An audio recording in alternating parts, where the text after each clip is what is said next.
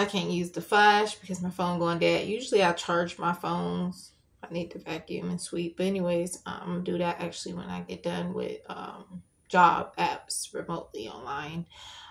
Later binge watch, usually I watch movies sometime here and there.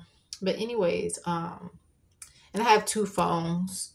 I usually, like I said, have them charged. The other one is charging now, but usually I always have them charged and then swap the next phone. It works, man. It saves time, very convenient for me. But anyways, I think the hardest thing in life of being normal, but not being normal, like being different from people, is actually also not just being like in the form of different. Not really talking about appearance wise. I deal with that when I was 6 to 13. I had to wait the eye surgery. So I have this experience of now feeling the same thing. It's kind of like not voodoo, but it's kind of like I can't think of the word, but being disabled and having to say it and having to explain to jobs when they have issues with my disability, that I have a disability, checking I have a disability. And back in the day, never having to say, yes, I have a disability. It was always no.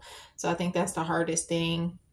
Even when you have accepted your disability, have made it worse is now like it's beyond a disability. It's like I can't live a normal life, be normal again. Hopefully one day with CMOS and detoxing my body I can, because obviously all the things I tried to make it better and fix made it worse.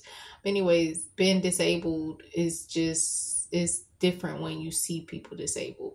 When I was cross-eyed, I was seen as different, ugly, not normal. But having a disability, when you see these things in people, and like what I'm trying to say is it's a whole different ball game when you are dealing with it. You're on that side. You're not on the other side, and you have a even more bigger understanding than just seeing it, but experiencing it. And it's something that would never be able to like explain or fully feel, to like really believe like, I'm disabled, especially at a young age of 28. So, and now I'm 31 going on 32. God bless.